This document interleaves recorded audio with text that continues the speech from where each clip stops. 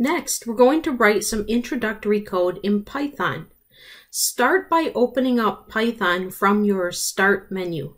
When you find Python 2.7 in your Start menu, expand it to find the item called idle, the Python GUI. When you open that, you'll get a window that looks like this. This is the Python shell. Here, we can write some simple code and execute it one line at a time. However, if we want to write some code that we can save, edit later, and reuse again and again, we want to get a script window. Click on File, and then click on New File. A new window will open that looks like this. Don't close the shell window, leave it open. I'm going to place our new file and the shell side by side so we can see what's happening in both of these windows at the same time. In this file, we can write some code, save it, and execute it. Let's do some test code. Let's start with 8 plus 3. In order to run this code, you click on the Run menu and then click Run Module. You will be asked to save the code. Find a location where you'd like to save your code. Then, give your code some kind of name. I'm going to call this code Introduction. Notice that when we ran this code, we didn't get any kind of errors indicating that everything ran correctly, but it didn't tell us the answer. In Python, in order to see the answer of some operation you've done, you need to store the result in a variable and then show the variable. So let's change our code like this. We'll do I equals 8 plus 3 using the variable that we've created, I. Now notice that we didn't have to do something like int I before we used it, like we did in C in PSOC Creator. In Python, you don't have to declare your variables that way. Then we'll do print I. Also notice that I'm not ending my lines with a semicolon. That's a requirement in C in PSOC Creator, but not a requirement in Python. Now let's run the module again. You'll have to save the code. And this time we get our answer, 11. So we've seen here already how to use a variable in Python. We can simply set the variable equal to something and then access it later on. For example, I could do now I equals I plus 2, and then I could print I again.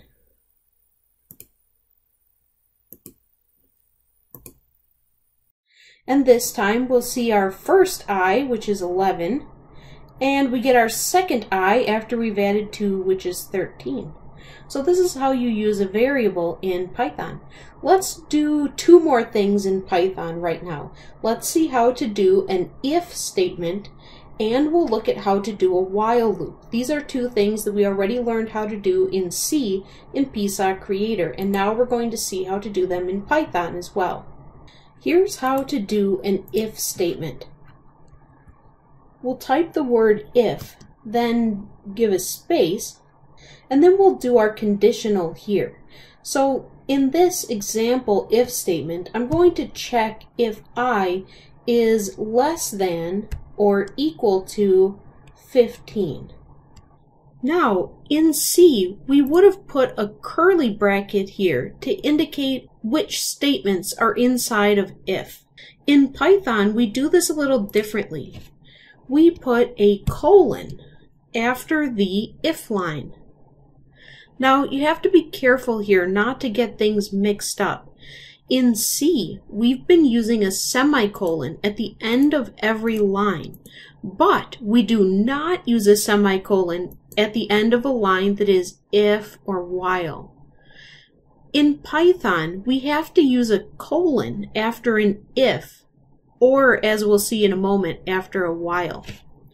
So after we have this colon, when we hit enter, you'll notice that your cursor automatically indents one tab.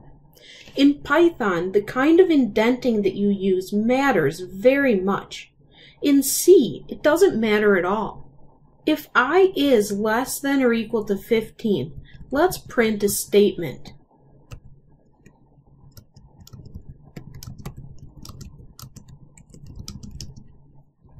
Now, here's where the indenting comes in as being very important.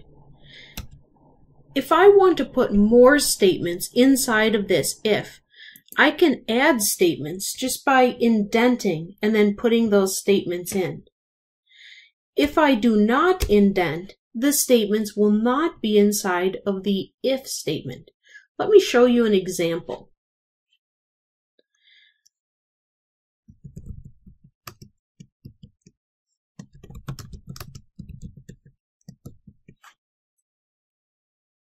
Let's run this code.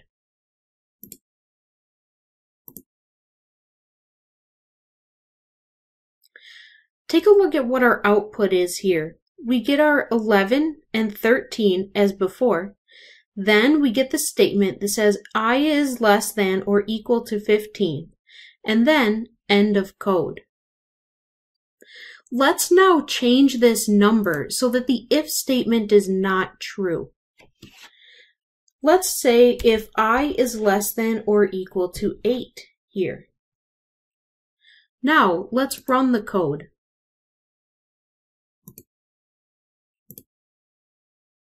Here we get 11, 13, then we get end of code.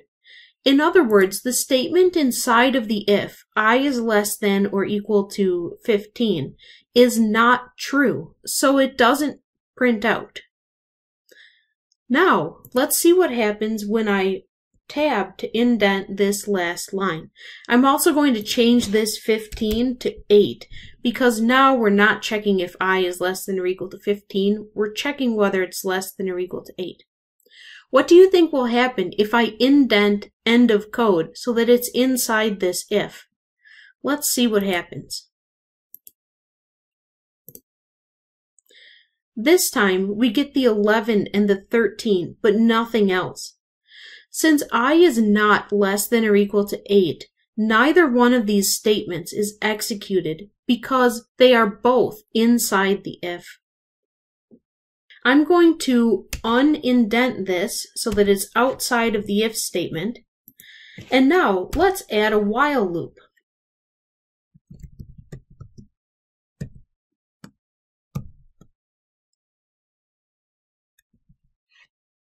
This while loop is going to be executed as long as I is less than or equal to 16. For a while loop, just like an if statement, I need to have a colon to indicate that this while is about to start. Then everything that I want to be inside the while has to be indented. Let's print out the statement inside the while loop. Then I have to make sure that I increment I. So I is equal to I plus 1. Let's run the code. We get 11 from the first print I, 13 from the second print I. We do not print out I is less than or equal to 8, since I is not less than or equal to 8. However, I is less than or equal to 16, and so inside the while loop is printed. Then I is incremented by 1. This makes I equal to 14, and so we loop around to this while loop, check to see if I is less than 16. It is. We print the statement again inside the while loop.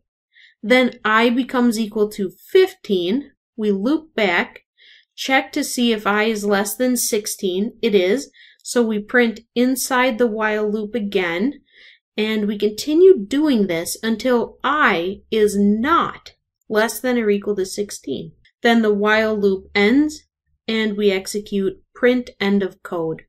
Sometimes it can be a challenge to switch back and forth between different languages, but the ability to do so will give you a lot of power with being able to write the appropriate codes in the appropriate languages for different kinds of robotics tasks. So before we finish today, I'm going to summarize some of the differences between Python and C. First, in C, we had to declare our variables. We had to write something like int I at the very beginning inside of our main function in order to set aside memory for the variable. In Python, we don't have to declare our variables. We can just start to use them. Secondly, in C, we always needed to end every line with a semicolon, unless that line was the beginning of an if statement or a while loop. In Python, we don't need to add a semicolon to the end of every line, but we do need to add a colon at the end of lines that begin if statements or while loops. Thirdly, in C, anytime we used an if statement or a while loop, we had to enclose the statements that were inside that if or while in curly brackets. And the indentation that we use was helpful for us, but not necessary. In Python, we do not need curly brackets. Instead, we use the indentation to indicate which statements are inside the if or the while and which are outside. As we work through this class, we'll be doing lots of examples and writing lots of practice code in Python and in C to make our robots work. So if you don't feel comfortable with these languages yet, that's okay. We'll be getting lots of practice as we go.